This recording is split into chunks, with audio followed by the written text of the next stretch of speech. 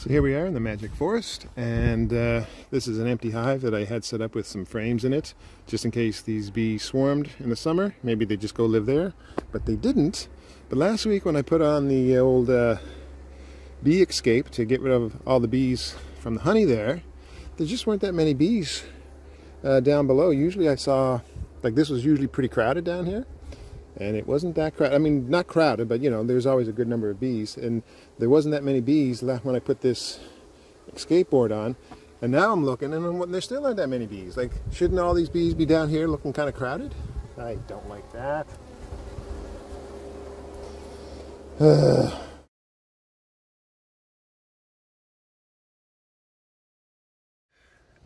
These are the first 2 boxes of honey that I just pulled from my hive. You can see the bees following bee space, filling in every gap to make honeycomb. And these little gaps are about the width of a bee.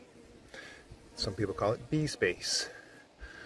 And this is 1, 2, 3, 4, 5, 6, 7, 8. Yeah, so that was 8 frames in a 10-frame box. That's why the frames are a bit wonky, because they're just filling in all that extra space. 1, 2, 3, 4, 5, 6, 7, 8, 9. See? And this one is 9, and they made it a little bit thicker, but the one with 8, I think it's even thicker. Last weekend I put on this skateboard right here over the brood chamber, which is 3 medium supers. And I just took out the top 2 boxes, and now you can see there's the stray bee still in there, but all the bees are basically removed from the honey. Whew. Okay. So those are the 5 honey supers, and they're all full of honey, all capped honey. So done. Now what we have here, I see those bees, those are a little bit disturbed, so I don't want to get too close to them because I don't even have a veil on right now. But I'm going to pop open this baby. You can see all the bees down there. They're in the honey supers and they crowded down.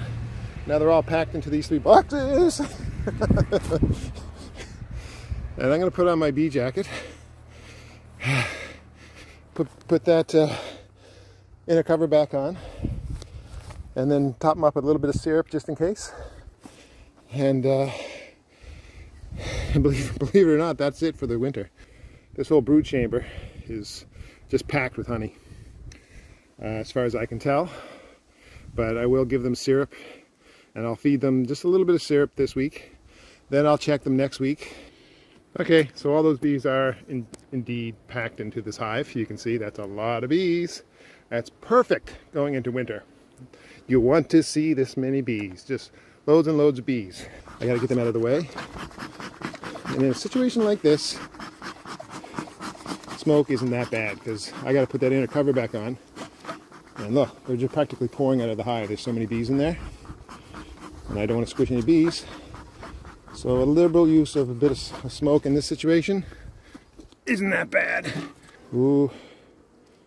But they're actually, it's funny, these bees are they're really calm. I was expecting slightly more defensive bees, but they're pretty chilled out, man. And I tell you why they're chilled out. Because they got a queen in there. I think that's why they're usually chilled out when they've got a queen and they've got everything that makes them happy, which is a laying queen and usually a bit of brood and stuff to do. Busy bees are happy bees and calm bees. So I could shake these bees off and just shake them in front of the hive, but I'm not going to do that. I'm just going to let them crawl in. But you got to give them a little, make sure they've got a ladder or something they can crawl into. So I'm just going to use this piece of wood. There. Let's just check, see if the queen is here. It's possible the queen can be in the top of the hive, where the honey is. She usually isn't, but it happens. It happened to me a little while ago. So I'm just checking, and those are nice young bees too. They're really nice. These are fairly new. These aren't old bees at all. They they're probably, these bees may have never really ever been outdoors. So anyway, they'll find their way in. One of these bees will start finding their way in, and they'll start scenting, and then they'll all just go inside. So I'm going to leave that like that for now. And here's the top. Not too many bees got squished, which is good. I wasn't planning to record this. I just got this with my cell phone going here. So this is just the top feeder, and I'm just using an old CD to block the inner cover hole. I didn't use any top ventilation this summer, and it worked out really well. Okay. So there's the bees down there. And now I'm going to fill that up with syrup. And they'll have a little bit of something just to top them up in case they're low on syrup. And here's the syrup, nice and thick, as thick as I can make it.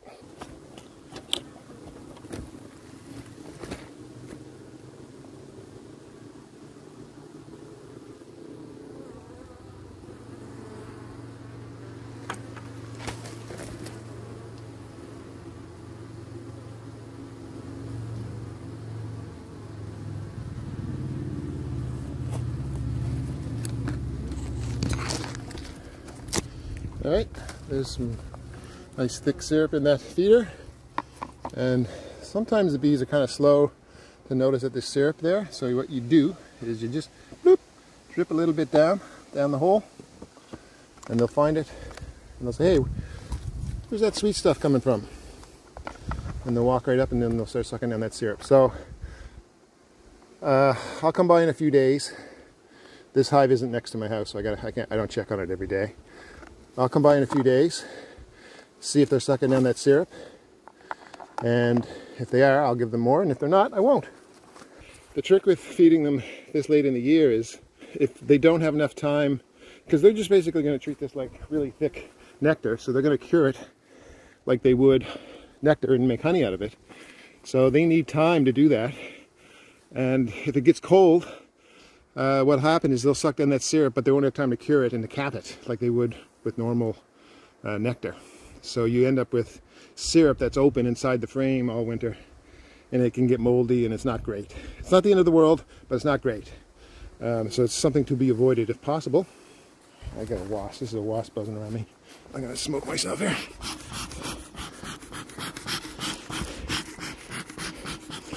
So the queen is still laying. This hive I know is full of brood. Last time I checked last week, there was 3 or 4 frames of capped brood right up top. So she's still, those are the winter bees. I think they're good. As long as that queen is okay, they're in really fantastic shape. Well, here's a wasp and a bee having a fight to the death there. You also don't want to, well, you can do whatever you want, but this is what I do. I try not to give them more syrup than they need. I used to feed them syrup in the fall when I first started out in 2010. I would just feed them, well, if you're building up nukes, you just feed them all you can, but once they're established, I used to feed them just until they stopped taking syrup in the fall. I gave up on that because I noticed, first of all, that my bees weren't capping their syrup before the winter, and I was getting a lot of that moldy syrup that in open frames, that moldy open comb, which wasn't cool. And the other thing is, if you give them too much syrup late into the fall, they'll just hoard it all. If it's warm enough for them to take down that syrup, they'll just fill every cell with syrup. If she already has enough winter bees produced, it's not the end of the world if she doesn't have any place to lay. But the other thing is, if you get rid of all those empty cells and fill them up with syrup, the bees don't have anywhere to cluster. The bees go into those empty cells to stay warm and to produce heat. They stick their butts into those empty cells, and they do some little physiological magic to create some heat that stays inside that comb and is generated through the comb. And if you don't have that empty space, they can't do it. They can't cluster as well as they would. The queen can't stay as warm as well as she would without that kind of clustering. So you don't want to just fill them to the brim. I usually leave enough honey for the bees to get through the winter. And in my case, with a 3 medium brood chamber, this top box is full of honey. And this here is probably half full of honey, and there's still probably even a little bit of honey down there. For me, even that, like just that 1 medium, I'm content with that. If they filled that, then they've probably filled the bottom of 2 as well. So And yeah, so that's how I roll. Everybody does something a little bit different, and there's room for everybody to do everything a little bit different. That's how I do it.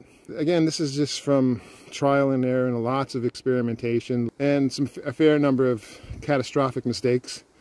Not too many in recent years, which is good. But yeah, that's where I've arrived. The bees need, I don't know why they're not crawling in. These are young bees that have not been, they're clueless. They just don't know how to get in. They don't know what they're doing now. They don't know how to get inside. So I might have to just shake them in. Anyway, what else can I tell you about this situation? Pollen. The bees also need pollen going into the fall. Sometimes you need to top them up with pollen supplement or pollen patties. They use that pollen to create royal jelly to stimulate the queen to lay more brood, more winter bees, because winter bees are slightly different than summer bees and all this sort of stuff. So they need pollen going into the winter and going into the fall. But for me, the goldenrod provides enough pollen that I don't need to top them up. But that's only for established colonies. If I have a nuke or smaller colonies, or they're on the small edge of things, those smaller colonies don't always have the workforce, the foragers, to bring in all the pollen and resources that they need to build themselves up into a strong colony going into winter. So if it's small, yeah, go ahead. I would give them all the help they can get. You know, give them syrup, give them pollen patties, pollen sub, whatever you can just to help them out. So yeah, a little bit of pollen, and giving them a little bit of pollen as soon as they're done with honey, basically, or even before that. Like even for the past few weeks would have been a good time to give them pollen sub if there was a small colony that didn't have the worker force to just, you know, build themselves up strong into the winter. And a lot of, I ain't gonna lie to you, a lot of nukes that I've seen around here are not strong. They just didn't have enough bees. A lot of them don't have enough fruit and not enough foragers starting right out of the gate. And they just never build up as strong as they should. So really, yeah, if I had nukes, I would be probably just feeding my bees syrup and pollen all summer long and into the fall. Just give them every bit of help you can get, because some of these nukes that I've seen around are not that strong. They really need to be, you really need more brood, you need more foragers right out of the gate, especially for nukes on the colder part of the island, close to the ocean, sort of on the Avalon, and in places where it's really cold. So anyway, that's it. That's just me talking off the top of my head. So I've got this feeder full of syrup. They probably haven't dug into it yet, but maybe they have. No, they haven't. And they may not dig into that at all. They might have everything they need, and they may not have any interest in touching that syrup. It happens. So what I need to do, this is an empty hive with empty frames. And I just had this hive set up with these old drawn comb in them, and so that the bees swarmed, they'd swarm into that hive. Anyway, this is just an empty super to cover up that feeder. And here's the top. I've got a big piece of hard insulation right here that goes over the inner cover. It stays there all winter, and it stays there all summer. And it worked out really well for me this year. And here we go. There's our friends, the big ugly slugs. They just get in everywhere. It's been a really bad, last winter and the summer were really bad for that. I will return this, when I'm done feeding the bees, I'll put that back on top. These bees will go into winter without any wrap. Nothing other than that bottom entrance wide open with some mesh over it to keep critters out. It's pretty much done for now. I might put a little bit of silver bubble wrap around it later, just as a windbreak. I don't think that stuff provides much insulation, if any, but it works as a windbreak. And my bees in this location, they get all year round. They get a nice hit of sun, like they are right now. So the sun warms them up, and they've got all these trees for shelter. Blocks the wind. Let's put out this smoker. Handy dandy smoker. I've gotten into just putting a cork in the top of my smoker to put it out. But you can also just do this. which is what I just did because I don't have a cork right at the moment. Okay, so these bees, okay, now they're just starting now to figure out the way home. See that? They're very slow to go though, but sometimes you can just shake them, and when you shake them, they naturally start to scent, and then once they scent, they all come rushing in. So I'm going to shake them, and then I'm going to run.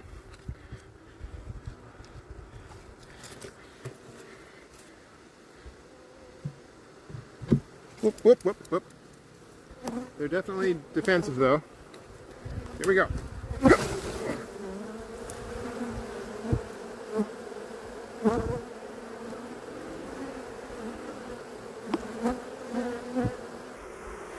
And there they go. Right now they have a top entrance, but I'm going to block that up soon. They should have enough honey, enough bees. Lots of bees really helps. Lots of honey helps too. Every frame in that top box was packed with bees. I don't think that's ever a bad thing. And here's the skateboard that I just shook all the bees from. And there's like 1, 2, 3, 4, 5, 6 that didn't get shook. So the few stragglers in my car, get them out of here. All right, that's it. Let's go extract some honey. Here we go. There's a few bees buzzing down there, but most of them are gone. So this is the inside of my extractor. I extracted some honey a couple months ago, and there's still some debris and a little bit of honey still left in the bottom. And it doesn't smell bad. It's stainless steel. It's totally clean. And I know a lot of commercial beekeepers who clean their extractor only once a year. But I'm going to give it a cleaning with a pressure washer just to be on the safe side. So before I clean out this extractor, I'm just going to leave it out in the sun and let the bees clean it up first, get some honey out of it and whatever they can get out of it. Sometimes they clean it up until there's not a speck of anything left. It's just nothing but dry, crumbly bits of wax left in the extractor when they're done. So I'll leave that for them for a couple hours while I take a break and have some lunch.